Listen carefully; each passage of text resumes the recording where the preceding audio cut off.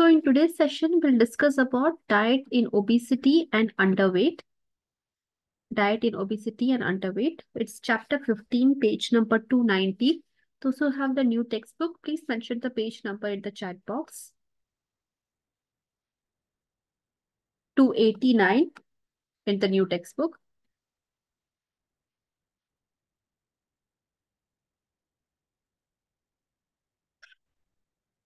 If anyone joins late, please help them out with the topic name or the page number.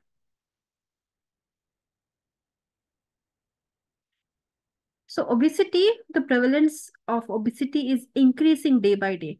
Okay, because there is a positive energy balance, which means you are taking more calories, but you are not burning that much of calories. Okay, you are not spending that energy. So the calories is accumulating in your body, and that is making you overweight and obese. Okay, so the prevalence rate, obesity rate in most of the countries worldwide is increasing. It is becoming a very important public health risk as well, because there is a lot of chronic diseases, inflammatory diseases associated with obesity. Okay. So even in children and adolescents, okay, they are also getting overweight and obese. Okay, and it also indicates a risk of higher rate of body mass index. Okay, and along with the obesity, a lot of diseases like atherosclerosis, high blood pressure, stroke, diabetes, gallbladder diseases, arthritis, okay, varicose veins, these all increase with the rate of increase in obesity. Okay, so in all age group, not just your adults, but all age groups are facing this obesity challenges. Am I audible to all?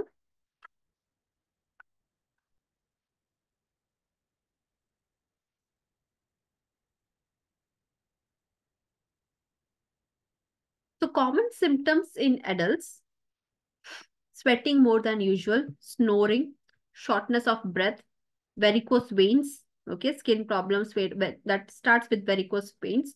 Okay, these are the symptoms in adults. In children, again, sleep apnea, not able to breathe while they're sleeping or lying back. Slightly, their head has to be lifted up. Okay. Acanthosis nigricans, that is the dark colored neck. Okay, the neck folds, groin area, wherever there are skin folds. Okay, those areas become very dark and velvety. Okay, so that is acanthosis nigricans. Then shortness of breath with physical activity, even if they are slightly getting physically active, they become breathless. Okay, stretch marks on skin. Even if you gain a lot of weight, lose a lot of weight, stretch marks do happen, because what is stretch marks? They are scars beneath your skin. Okay, scars not on top of the skin, scars beneath your skin. Okay, so that is stretch marks.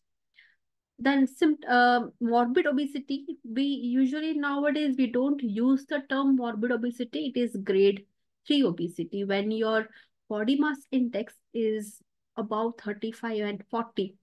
That's morbid obesity. Okay, difficulty in breathing, difficulty in walking, these all are the symptoms. And people, they can't even do their own physical activities for personal hygiene or personal physical activities. They are dependent on somebody else when it comes to morbid obesity. Okay, so causes of obesity, first is genetic factors. Okay, 50 to 70% of a person becoming fat, okay, depends on their genetics. If their parents were obese, overweight, grandparents are obese or overweight, high chances that children will also inherit the same genes of obesity, because metabolism plays an important role here. Within families, there is a chance of 80% if both the parents are obese, 50% if just one parent is obese.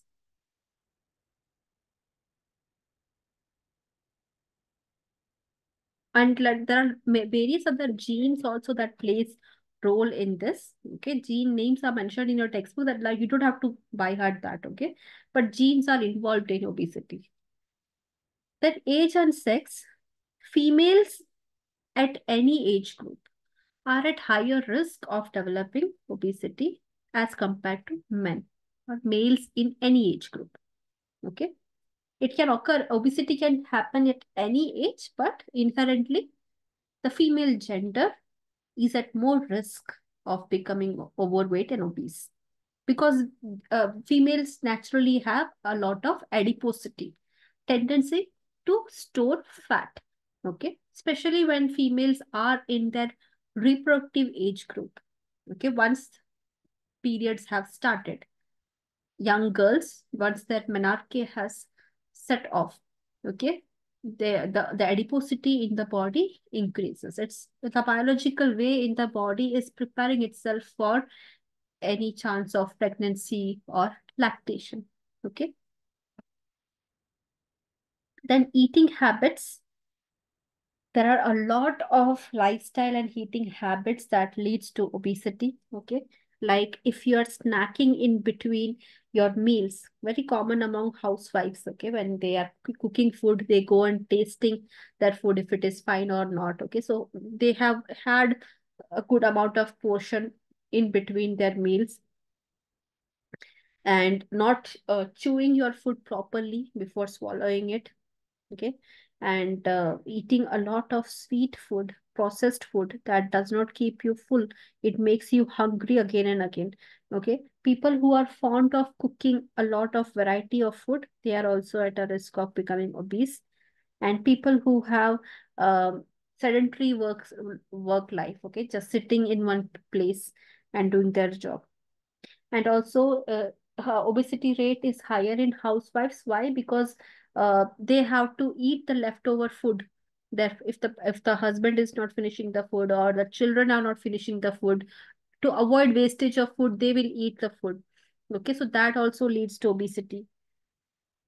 People who go out and eat more rather than cooking at home, eating more junk food. Okay.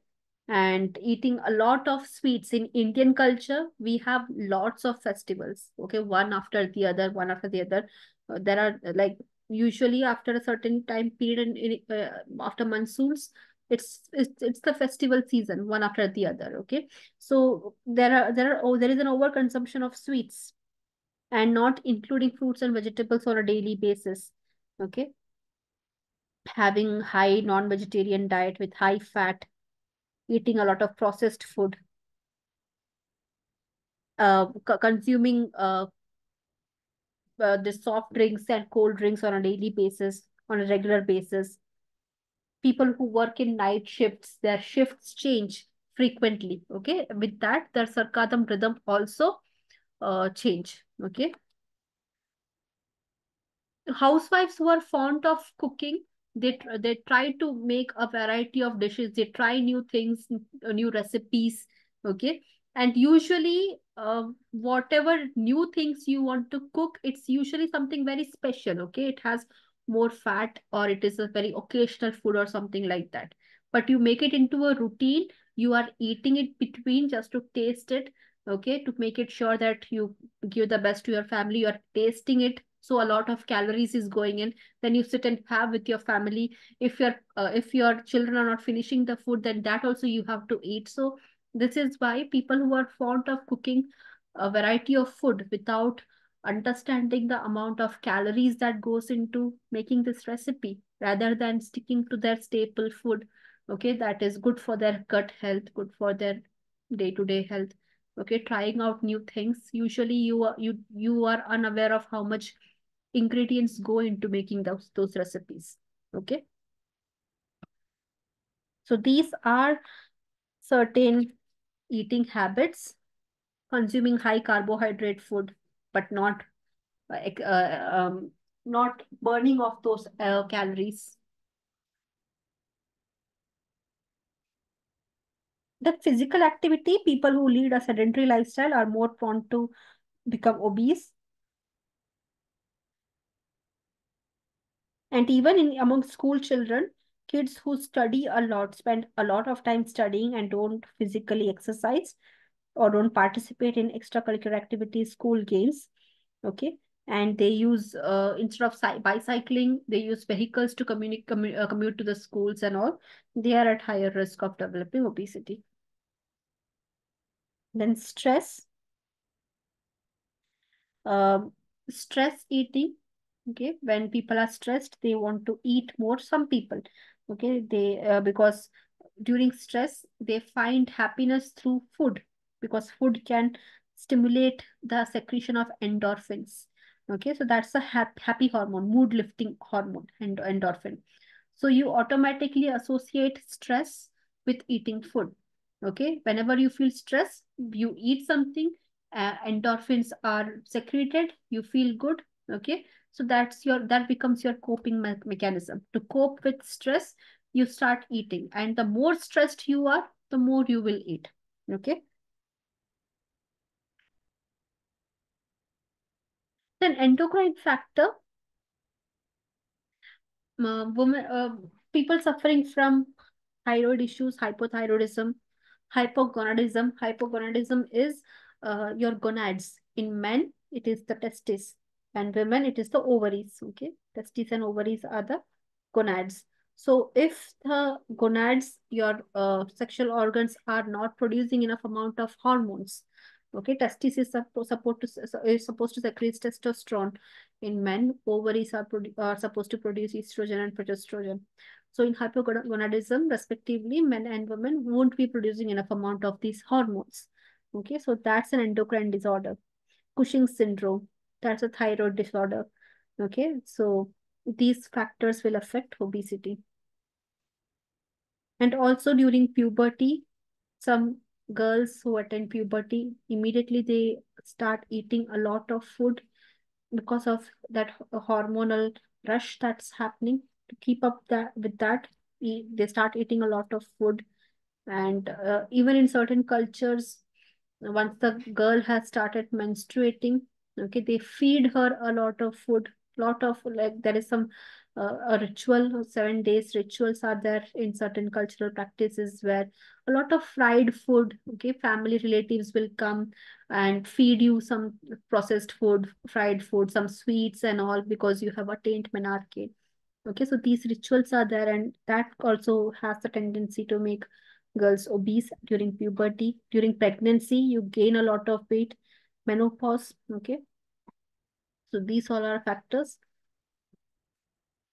Then trauma, uh, if any damage that happens to your hypothalamus after any head injury, because hypothalamus is also supposed to secrete hormones that make you feel full, okay, that now you don't want any more food, it is full. Your brain signals you that don't eat anything more, your stomach is full. So during any form of head injury, hypothalamus won't be able to function properly. It is not able to control your appetite and satiety levels. Okay, you may eat more than what is required and you will still not feel full. Okay, then prosperity and civilization. The more prosperous a country is, okay, the more highly sophisticated and developed your state or country is, more is your economic performances. Okay, with that, obesity rate increases because you have an access to a lot of food at a very cheaper rate. Affordability, people think that since they can afford more food, they will eat more food. Okay, so because of prosperity and civilization, obesity rate increases in those geographical areas. Even in India, if you see the states that perform well, the states that perform well in economic indicators, okay, the states who have better GDP and all, you will find obesity rates higher in those states, like all the South Indian states, Maharashtra, Punjab. Okay, these are high performing states in India in terms of economics. Okay, and you see the highest number of lifestyle diseases and obesity cases also in these states. Okay,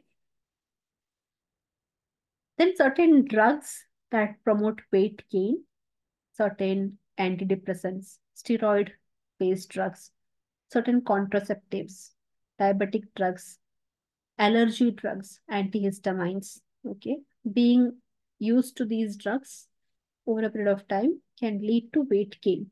Okay, it affects your metabolism and it also increases your appetite. And as antidepressants and all, it has it increases the appetite, but it does not give you the push to go out and burn those calories. Okay, so that's how drugs affect. So is it clear to all regarding the etiology, the cause of?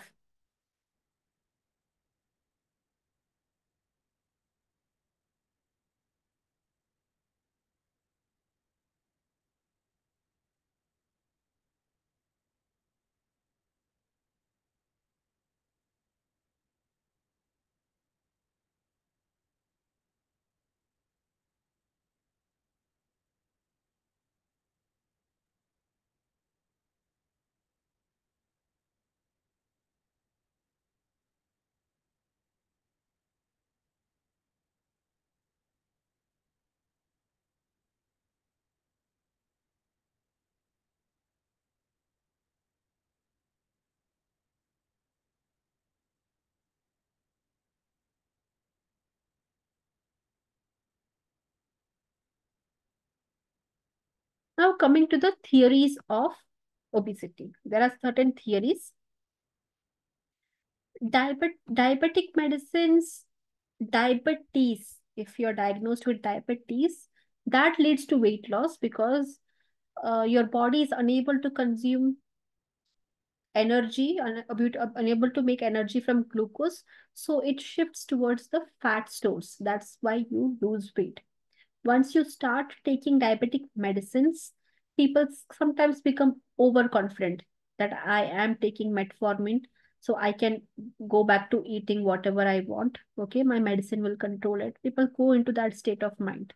Okay, so whatever fat even they have lost, since now they are on metformin or if they're on insulin, okay, they gain back that weight back because now the body has started using glucose for energy that fat deposits have regained. Okay, they have regained their fat deposits.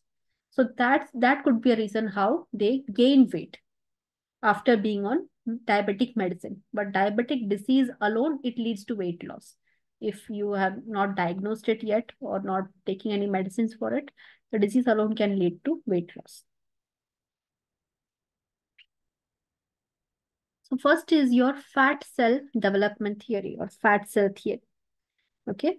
So it states that obese children, they develop more fat cell since childhood.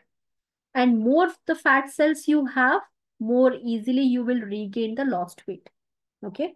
So early life from childhood, even in infancy, some infants are also obese because the mothers are overfeeding them. Okay. Just because the child does not stop eating does not mean the child is full.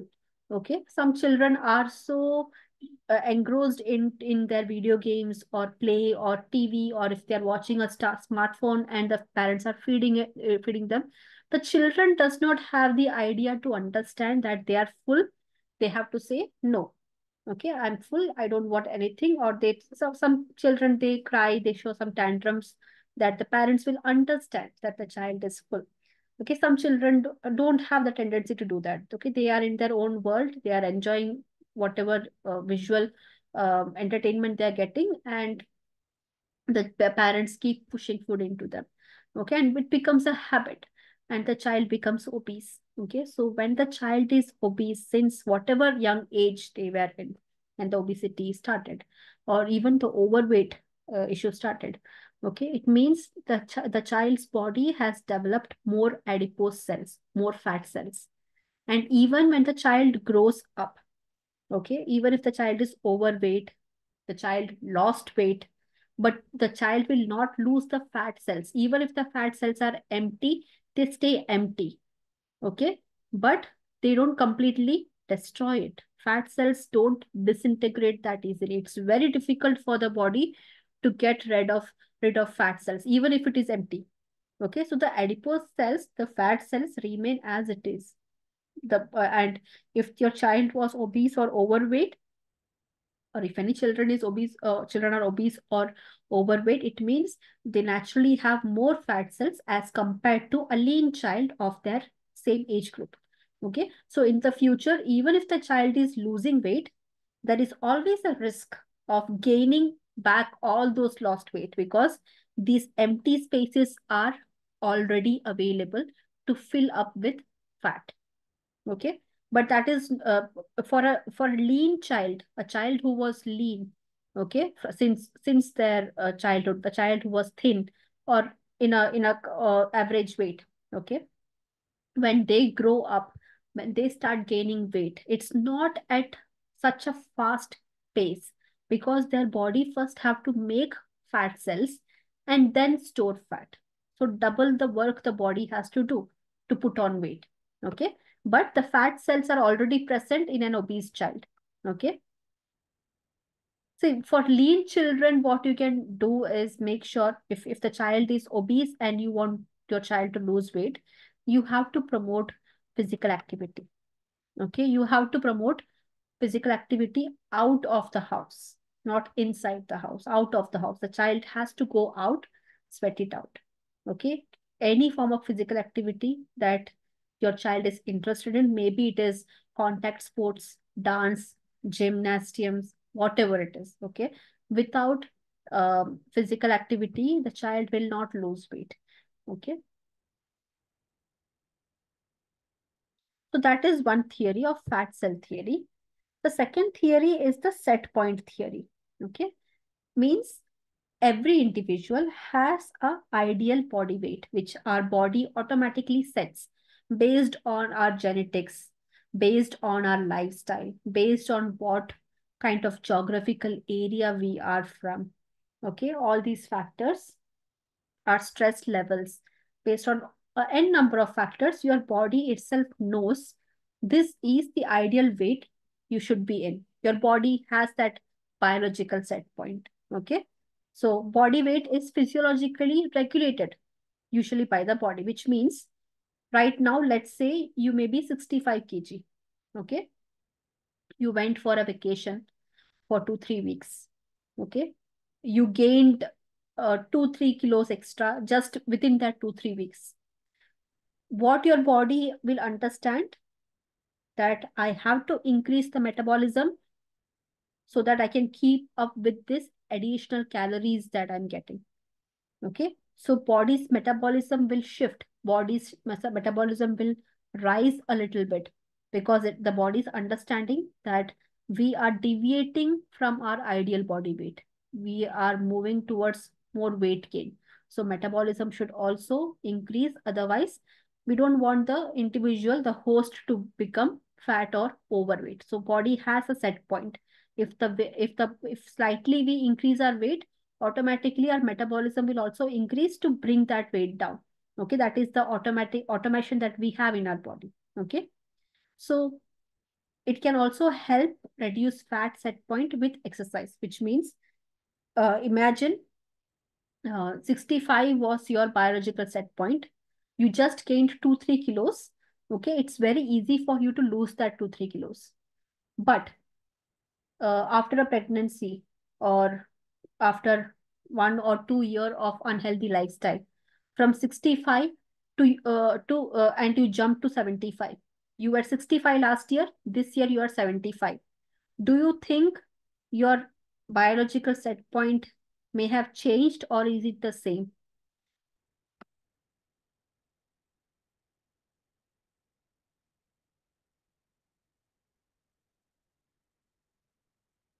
It will change. Okay, it will change. Now your previous biological set point was 65. Now your new biological set point will be around 70. Okay, you will be easily losing some 5 kilos, but after that, to lose that additional 5 kilos or additional 2 3 kilos, it becomes very difficult for your body, because your body has also shifted its set point. So that's why we say that even if you're on a weight loss journey, the first 10 kgs you may have lost very easily, but to reach your that final goal, to reach that additional 2 3 kilos, it is very difficult for you. Your weight is not changing, it's not coming down. That's the set point theory, because you were overweight for such a long period that your body has shifted its set point. Okay, then there is one more theory that is not mentioned in your textbook, but it is an additional theory, that is hunger versus appetite. Okay, hunger and appetite, it's different. Okay, people usually consider both of them as same. Hunger is physiological. You, if your calories, if your blood glucose levels are down, okay, if your body has used up the calories, you will feel hungry. It's physiological. Okay, it is the basic nature of human body. Okay, it's physiological. But appetite is psychological. Even though your body needs food, are you in the mood to eat food? That is appetite. Appetite is psychology. Okay, even if the blood glucose levels are too low, okay, you have expended all your energy, but are you in a mental state to eat food?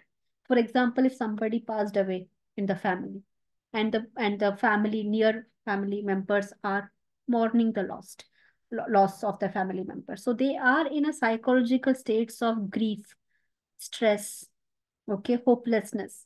Okay, when these kind of psychological states come in, even if you are hungry, you don't have the appetite to eat. Okay, so that is the difference between hunger versus appetite. This is also another theory. Why do you eat? Okay, are you eating because are you hungry, or do you just have the appetite, or you don't have the appetite?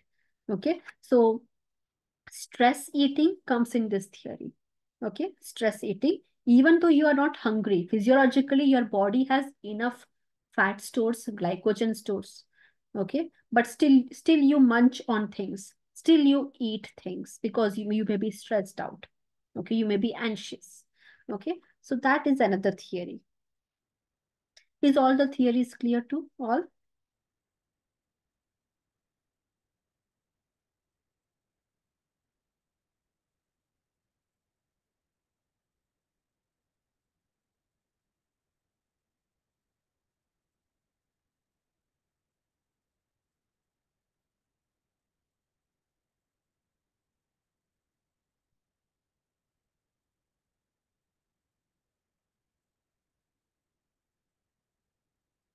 Then we have the role of hormones, very important. Okay, no, you can shift your uh, set point weight. You just had to add more resistance. Okay. For example, if 65 kg was your set point, okay, you were still overweight. Okay, you were overweight. Even at 65, you are overweight. And within a year, you became obese. You crossed 70, 75. Okay. You started dieting, you controlled your food, and moderate aerobic exercise like walking for 2 hours a day. Okay, so that you have incorporated, you lost 10 kg over a span of 6 to 7 months. Okay, you came back to your set point, but you want to furthermore push your set point. You want to reach 60. You want to furthermore push your body to more set point. You want to lose more. This is where you have to add resistance.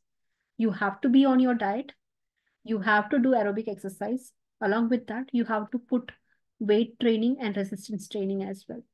Okay, with because your body is used to the 65 kg. Your body is happy in that state. Your body comes into a state of weight management, weight maintenance. Okay, until you push your body more by adding more resistance in your training, in your physical activities, only then you have to trick your body that it is heavy. Okay, only then the body will try to shed more weight. Okay, so that's how you shift your biological set point. You have to just trick your body that you are heavy. And how can you trick your body? Just wear a, like, you can buy some weights, ankle weights, wrist weights, okay, chest weights. You can use that and do your walking. Okay, so you're tricking your body that it is heavy, so it has to lose more weight. Okay, or you can just wear a heavy bag, okay, heavy backpack, and go trekking or go walking or do your treadmill walkings. Okay, so with that also you're tricking your body that you are heavy and you have to furthermore lose your weight. Okay, that's how you shift your biological set points. Coming to the role of hormones.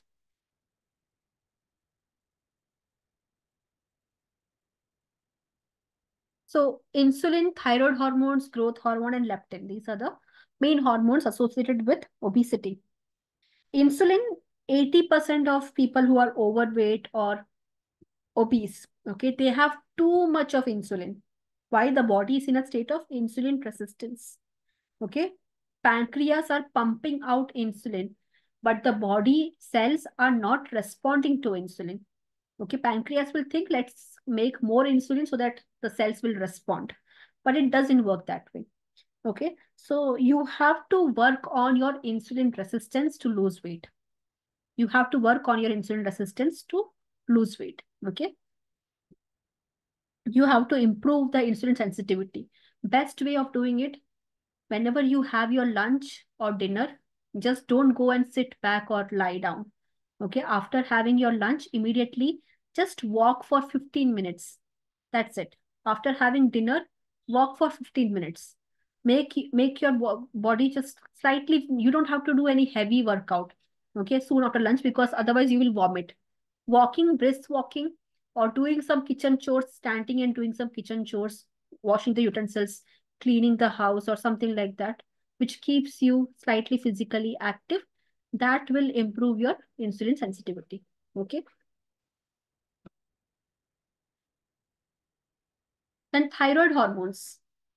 We all know hypothyroidism leads to weight issues, but not too much. Okay. The way how thyroid, less amount of thyroid hormones will affect your metabolism is hardly by giving you extra 3-4 kgs, not more than that. Okay. If you are suffering from hypothyroidism, the maximum weight gain that you will have is 3 to 4 kg, not more than that. If you are gaining more than 5 kg and you are diagnosed with hypothyroidism, okay, you can't blame your thyroid disorder all in all. Okay, it is your thyroid disorder, but along with that, your lifestyle, because of which you have gained more than 5 kg or around 10 kg just because of thyroid disorders. Okay, thyroid disorder alone on its own will only increase your weight just by 3 or 4 kg, not more than that. If you're gaining more than this amount of weight, it means your lifestyle choices are also the culprit here. Okay. So if you're diagnosed with thyroid issues, get the medications done. Okay. Thyroxine tablets, levothyroxine is the most commonly used tablet. The endocrinologist will prescribe it. Okay.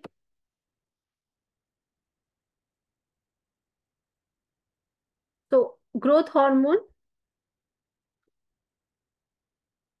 again, it is decreased because the more growth hormone you can produce, you will be able to maintain your lean muscles. Lean muscles. Okay. The more lean muscles you have, your metabolism will stay high because it takes a lot of energy to maintain the lean muscles. Okay. So if you don't have enough growth hormones, you will not have more lean muscles. Okay. And your body metabolism will also be low because if there is not enough lean muscles to maintain, your body will not have higher metabolism. So you will be gaining weight. So growth hormone is very important to lose weight. And then leptin. Leptin resistance is also common. Leptin allows you to feel satiated. Okay. And to feel full after having food, after having meals, when you feel full that I don't want anything else. Okay. So that is leptin. So you will not be sensitive to leptin. Your body will not be sensitive to leptin. Leptin is getting secreted, but your body, the brain does not identify it. So you keep on eating. It leads to overeating. Okay, so that leads to obesity. So these are the 4 hormones that play an important role in obesity.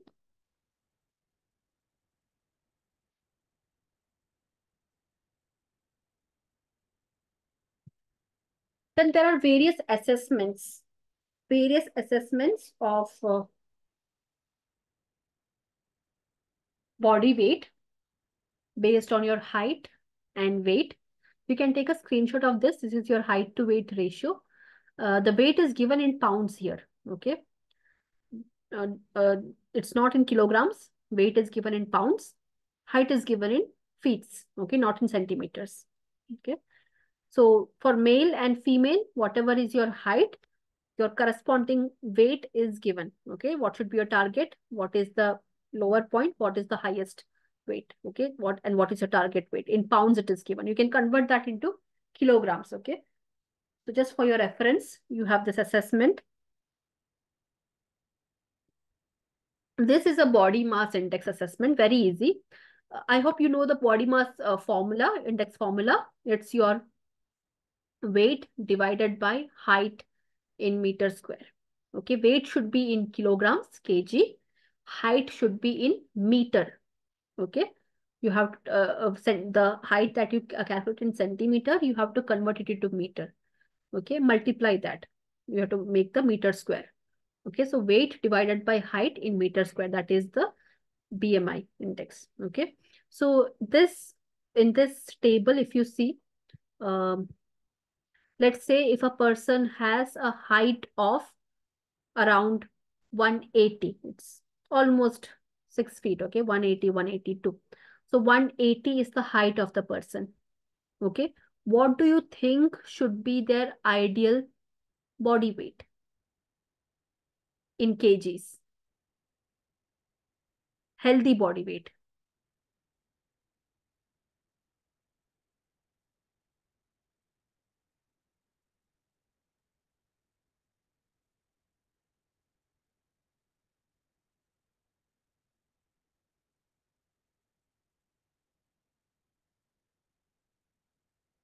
Don't use the Broca index. Don't use the Broca index. Using this BMI table, height is given, weight is also given. If you look at the rows, weight is given. So this is how you have to use it. Okay, height is given here. Okay, 180 is the height.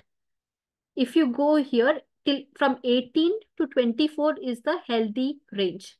18 to 24 is the healthy range of weight. Okay, so even if the person who is 180, okay, 180 is the height, even if the person is 61 kg, or with 24 BMI, if the person is 79 kg, so 61 to 79, 61.4 to 79.5, if that, even that is the weight of the person, it's completely fine. Okay,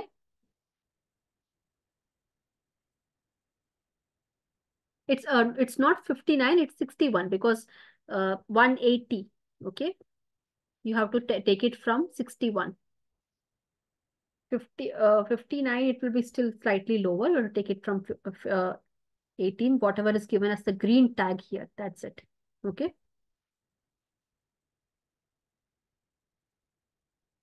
So that's how you use this chart, BMI chart.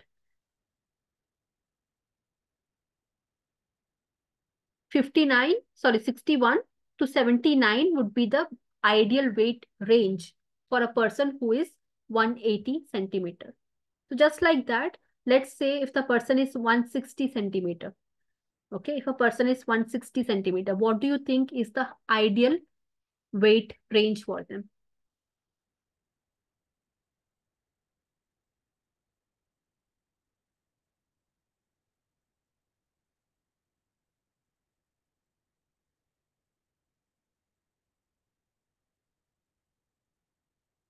Yes, 47.7 to 63.6. Okay, so this is how you have to use this chart, BMI chart. Is it clear to all?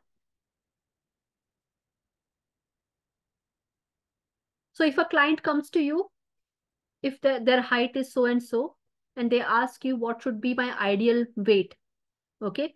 In Broca index, if you go by Broca index, if the client comes to you, the client's height is 160. If you go by Broca index, you will say your weight should be 60, because 100 minus the 100 minus the height. Okay, so you get whatever is remaining, that number is your ideal weight. Okay, but when you use the BMI chart like this, at least you will get a weight range. Okay, you can guide your clients. See, this is your ideal weight range. Based on your height, your weight should be between this. Okay, So people have their personal goals as well. Even though a person's ideal weight should be 50, okay, but their weight range is around 47 to 56, okay, 47 to 56, let's say it's their ideal weight range, but their current weight right now is 50, okay. Now they may have a personal goal. They may say, I want to gain a little bit more. I am very skinny. I want to gain a little bit more. So as a dietitian, you can guide them. You can definitely gain, but not more than 5 kg. You should not cross more than 56. You can definitely gain weight, but you should be within this limit. Okay. So that's how you can guide people using this BMI chart.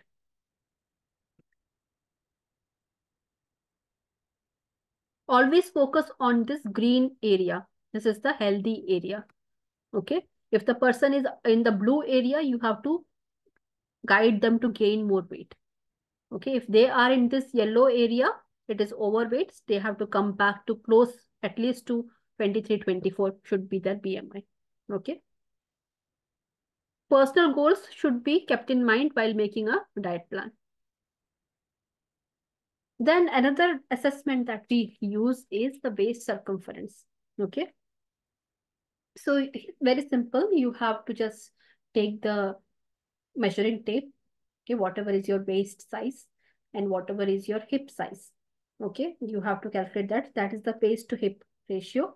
Waist circumference, you just have to calculate the waist size. Okay, so ideally we say a woman whose waist, okay, if it is more than 35, okay, if you are buying a jeans, if you're buying a trouser or a jeans and your trouser size is more than 34, till 34, it's still you have a low risk of cardiovascular diseases, okay, or obesity. Women, if their waist size is more than 34, then they are at a higher risk of cardiovascular diseases. Men whose waist size is more than 39 or 40, okay, or we can use a cutoff figure of 38 as well. Okay, if men whose jeans and trouser size when they purchase it, okay, when they go for 38 or more than 38 is their waist circumference, then again they are also at a higher risk of developing cardiovascular diseases. It's common that people with these waist circumference are suffering from overweight or obesity issues, okay, because they have a lot of fat in their belly. Okay. So anyone in females, if your waist size is less than 34, you don't have to worry much. Don't it's not that you don't have to forget about cardiovascular diseases based on your genetics, based on your family history, your height and all. Okay, things do change, but usually it's seen that women below the whose waist size is less than 34 or less than 34, their risk is very low. Okay, risk is very low. And men whose waist size is less than 38, their risk is low. Okay, 38 or less than 38, their risk is low. So that is about the waist circumference. High risk categories are given in the textbook as well.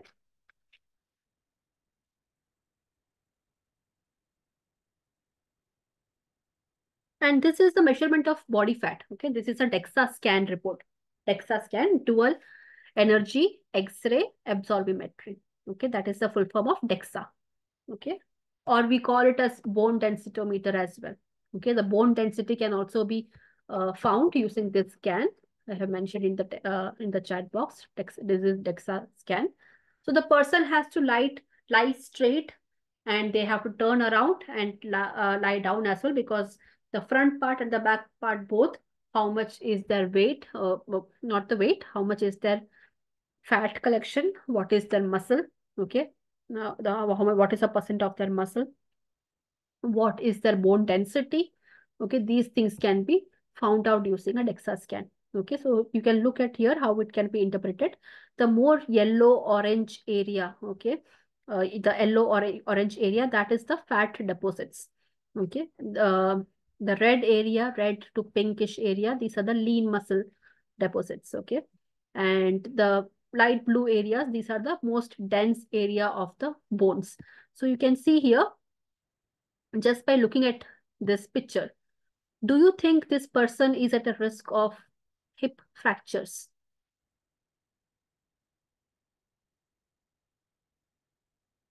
Do you think this person will be at a risk of hip fractures?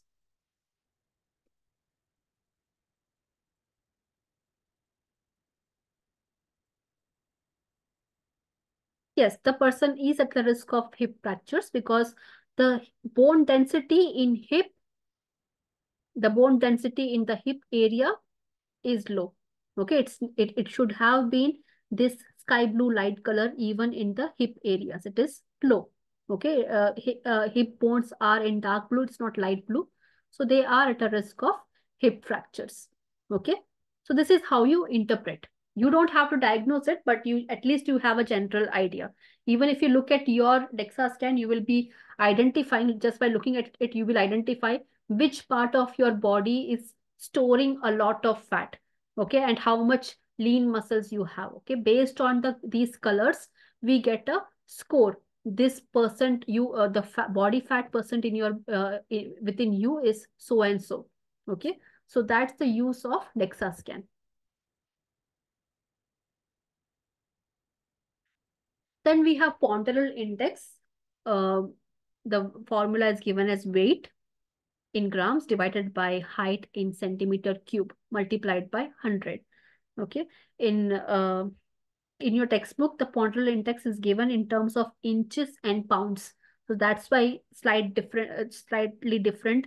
You will find the formula, the one that is given in the textbook, and what you see here, because here the weight is given in grams. Okay, the unit of measurement here is gram and centimeter. Okay, but in the textbook, the unit of measurement is inches and weight is in pounds. Okay, that's why there's a slight difference in the formula. Okay, but ponderal index, I would suggest you to use your Google. Okay, ponderal index calculator, you can use Google, put your weight and height. Okay, it will give you the answer. Okay, usually how do we calculate if your weight is high or low? Your ponderal index, if it is less than 13, when you put use a Google calculator. If you just Google ponderal index calculator in Google, you will get few websites. Okay, you can choose any website, click on that, just put your height and weight in whatever unit of measurements they're asking. Okay, I think in most websites you can change the unit of measurements as well. Okay, so you can put your height and weight there, and whatever answer you get, if it is more than 13, then you're fine. But if the answer is less than 13, 1, 3, 13, if the answer is less than 13, whatever result you get, if it is less than 13, it's obesity. Okay, so that is ponderal index. Then you have waist to hip ratio. Again, using a measuring tape, find out your waist. Waist size, I guess majority of the people know already. You get your trousers, jeans from online and you know your size. Okay, so waist size you know in inches, and you have to find out your hip. Okay, the most highest part of your hip. You have to take the measurement of your pelvic area. Okay, the entire pelvic bone, including the highest portion of your hip. Okay, so that's how you find the hip in inches as well. Units of measurement should be same. If you're using waist in centimeters, hip also should be found in centimeters. If it is inches, numerator, denominator, both should be in inches. Okay, so if you have a very high waist to hip ratio, because waist is the numerator, hip is the denominator. Okay, if your waist to hip ratio is high, usually if it is more than 1 and all, okay, or very close to 1, it means you are at a very high risk of developing cardiovascular diseases, because you store a lot of belly fat. Okay, you store a lot of abdominal fat. That's why your waist is bigger as compared to your hip. So that's an apple body type. Okay, women generally come under the pear shapes. Okay, women generally carry a lot of fat in their hip areas. So usually it's usual, not all women. Usually women have a pear shape. Okay, but there are also women who have an apple-sized body. They have very thin legs, but they have a heavy upper part of their body. The waist above part is quite heavy, and they have very thin legs and very less hips. Okay, so that's the apple body. It can exist both in men and women. Pear shape also, some men also do have pear shaped body. Okay, so that is the waist to hip ratio. In men, if your waist to hip ratio gives you an answer very close to one or above means you are at a high risk of developing cardiovascular diseases. Indian men usually have this because they have a very skinny body, but they have a heavy abdomen. They carry a lot of weight. We call it pot belly, beer belly. Okay. So it means you are carrying a lot of visceral fat. You have to reduce your cholesterol. If you get your cholesterol checked, the cholesterol will definitely be high in people who have a pot belly. It means you carry a lot of visceral fat. Okay, fat around your organs is quite high. Physical activity, low carbohydrate diet, high protein diet, these things are recommended. And uh, it's ideal people who have pot bellies just to have 2 meals a day. Okay, it's usually seen in men and women who have a sedentary lifestyle, pot bellies. Okay, so if you can't change your sedentary lifestyle, or you have a very busy life and you don't have enough accommodation for physical activities, just stick to intermittent fasting or go for just 2 meals a day. That will benefit you a lot. And even in 2 meals, go for low carb, high protein diet, low fat, low carb, high protein diet. So that would help. Okay. Then Broca index, height, which is given in centimeters minus 100 for men. For women, height in centimeters minus 105. In your textbook, they have given just one formula for men and women, but usually it's slightly different. Okay. It's the easiest calculator. Whatever is your height minus 100, you get your ideal weight. Okay. Whatever is your height minus 105 for women, you get your ideal weight. That is your ideal standpoint. Okay. 2 or 3 kilos plus or minus is completely fine. You don't have to fret a lot about it. Okay. 2, 3 kilos up and down is fine from your ideal weight.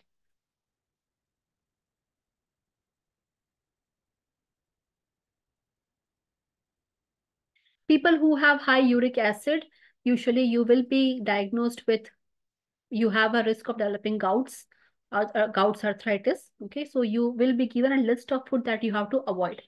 Okay. There are food that have high uric acid in them. That food has to be avoided.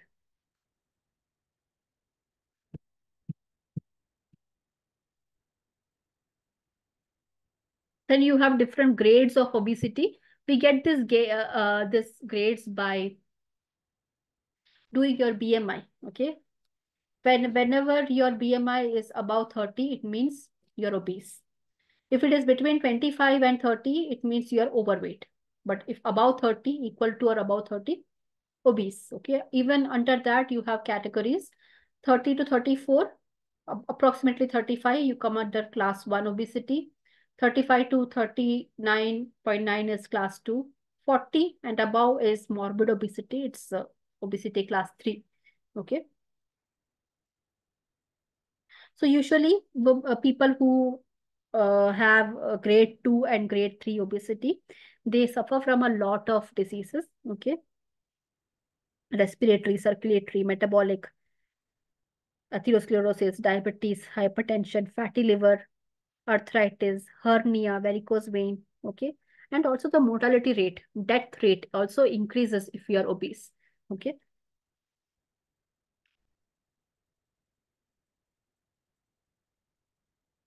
Then your adipose tissue,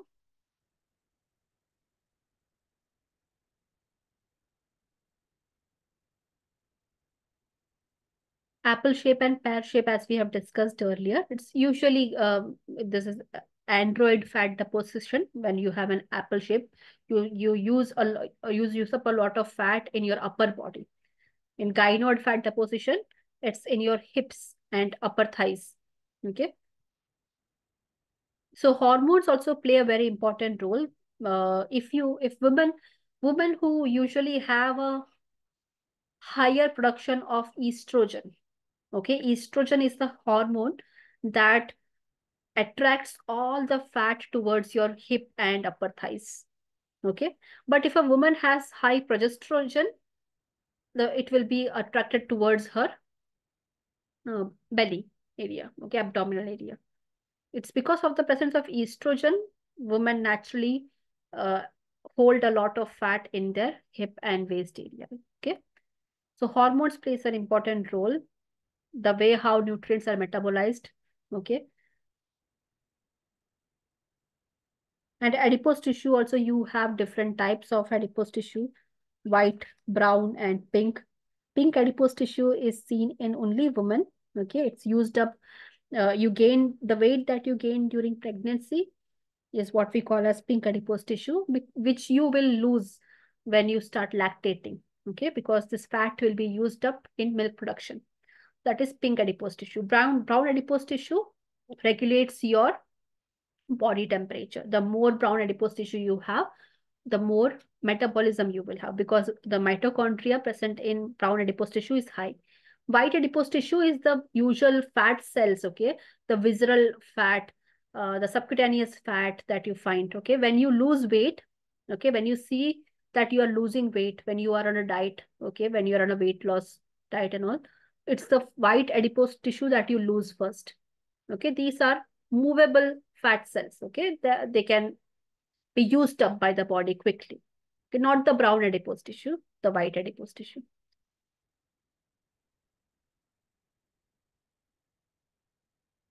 This is the android versus gynecoid. So people who have an android kind of a fat deposition, apple-shaped body, they have a higher risk of hypertension, that is high BP, insulin resistance, diabetes, dyslipidemia, that is cholesterol issues, okay, coronary heart diseases. And gynoid is like, it's relatively benign. It's not that harmful. And it's usually found in women. Okay. It is kind of an energy reserve for pregnancy and lactation demands. That's it.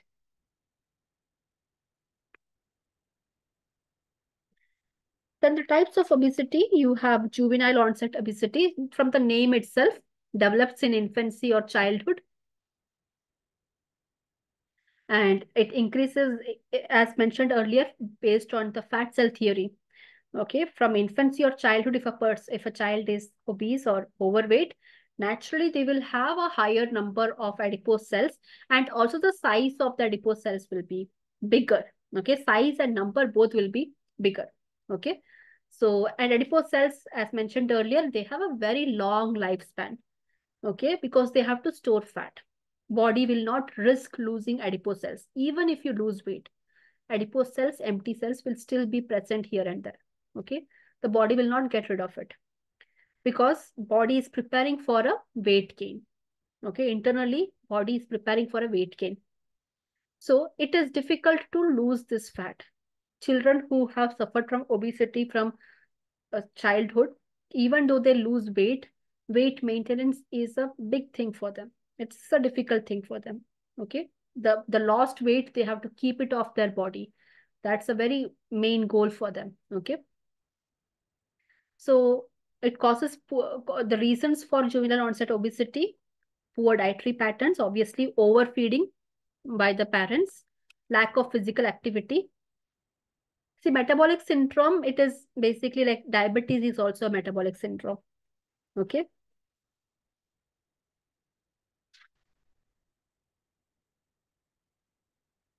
it's about the dyslipidemia, the table that you have mentioned. It's about dyslipidemia and also the glucose levels, which usually you see in a diabetic patient or a person who is suffering from obesity from a long term. Okay, these are the blood diagnosis you will find. Okay, when you get their blood sample, usually this is the range that you find: cholesterol and glucose. Okay, that's a diagnostic, that's the clinical part, you don't have to worry. So 43% of adolescents watch 2 hours or more of TV. Nowadays, it is smartphones. Okay. So that is also one of the reasons why more and more young people suffer from juvenile onset obesity.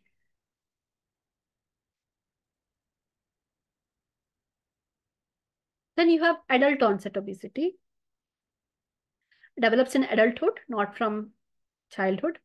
So you will have fewer number of adipose cells. Okay, as compared to you have a classmate, let's say, okay, from childhood you're together, but your friend was quite obese.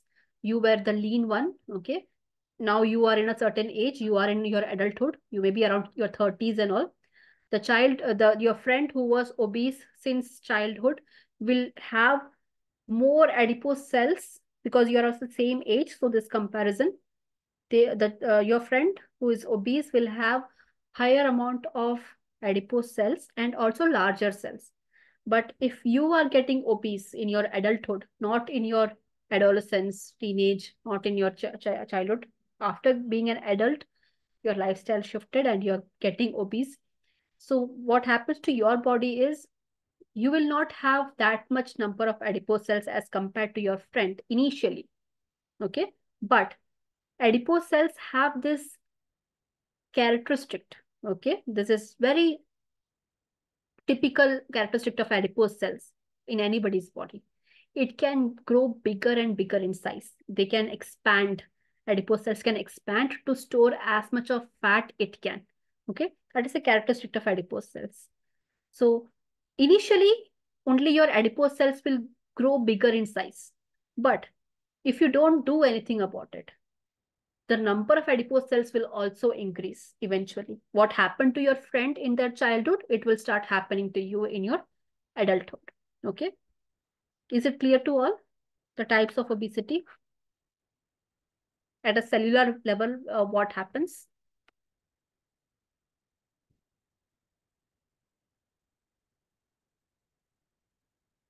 So coming to strategies of weight management.